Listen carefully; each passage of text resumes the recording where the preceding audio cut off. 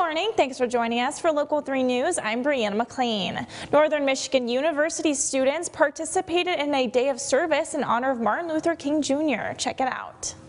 NMU students braved the cold on Monday afternoon to participate in a legacy walk in remembrance of Martin Luther King Jr. and his work. I think that the Legacy March is a present reminder of the civil rights movement that came before us and that we have quite a long way to go. And the presence on campus allows our students to reconnect with that legacy. Students met at the Forrest Roberts Theater and marched throughout campus to the lodge. So to me, MLK Day means, so much. You know, it's hard to sum up exactly what that means, but just togetherness and that idea of resiliency.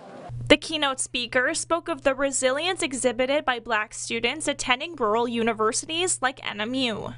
Dr. King saw the harvest before it showed up. He built a movement with justice, dignity, and freedom in mind. Dr. King put in the work. Much like him, I want to honor the legacy of Blacks who paved the way right here in the Upper Peninsula.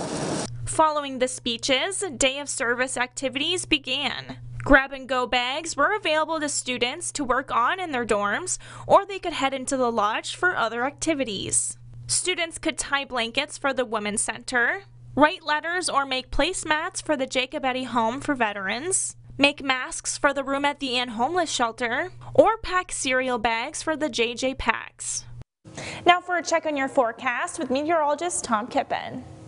Thanks a lot, Bree. Here's what's ahead for today. It will be turning very cold. Look for temperatures in the single digits and teens, and as we head through today and into tonight, we could start to see very low to perhaps dangerous wind chills. We'll also have some lake effect snow today. For weather anytime, you can head to our WJMN Local 3 app, also online at upmatters.com, and if social media is your thing, we're there as well. WJMN TV and our 906 Weather Watchers page.